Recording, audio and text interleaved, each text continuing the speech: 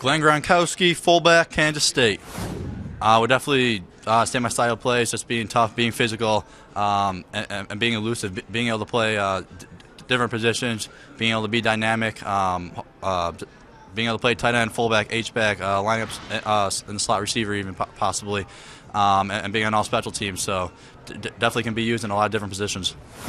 I mean, I think just watching my family do it, seeing all the hard work, you got to put in, all the discipline and everything.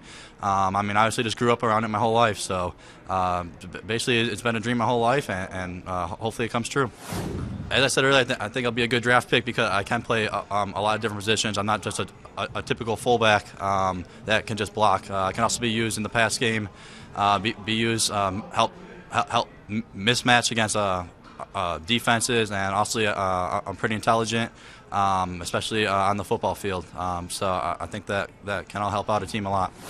I'd say the difference for me than from other fullbacks is that I can be more dynamic and flexible. That I can do other stuff than just lead block, but also that I can lead block and do that too. So help out on special teams, help out at different positions, and clear from roster spots for other teams. The only thing I can think of is that never had any surgeries or anything. The only thing I've ever had is stitches. Is because it's from when I was little. We were playing mini sticks in downstairs. I was only like 3 or 4, and on Christmas Eve I got drilled by my brothers into the boards. We had a whole arena in our downstairs basement, and I split my whole chin open. So it got pretty crazy when we were younger.